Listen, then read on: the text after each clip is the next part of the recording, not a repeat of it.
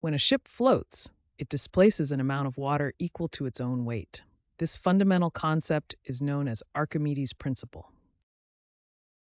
When you add more load to a ship, such as cargo or passengers, the ship sinks slightly lower into the water. To stay afloat, it must displace more water. The weight of the displaced water increases by exactly the same amount as the added load. Overloading happens when a ship exceeds its maximum load capacity. This dangerously reduces the ship's stability, making it harder to handle and much easier to capsize. The freeboard, the distance between the waterline and the deck, becomes smaller, allowing waves to more easily wash over the vessel. A real-world example of the dangers of overloading is the Kim Nirvana ferry disaster in the Philippines in 2015.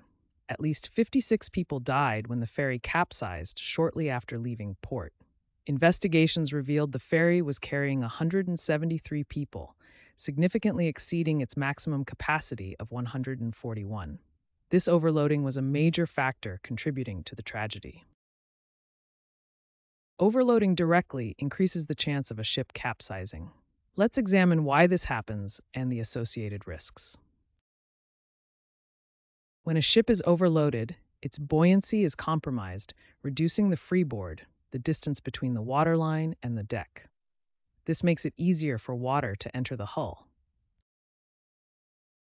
Overloading also reduces the vessel's stability margin, making it more susceptible to tipping from waves or wind. As the boat tilts further due to overloading, the center of buoyancy shifts until it reaches the angle of vanishing stability. Beyond this point, the boat will capsize completely. The U.S. Coast Guard reported alarming statistics for 2022.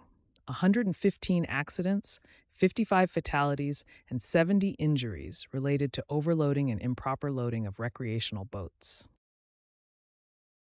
Environmental factors like wind and waves greatly increase the risk of capsizing for overloaded vessels. Maritime authorities recommend adjusting load limits based on weather conditions. Even with proper loading, always wear appropriate safety equipment. Proper PPE can save lives in case of emergency.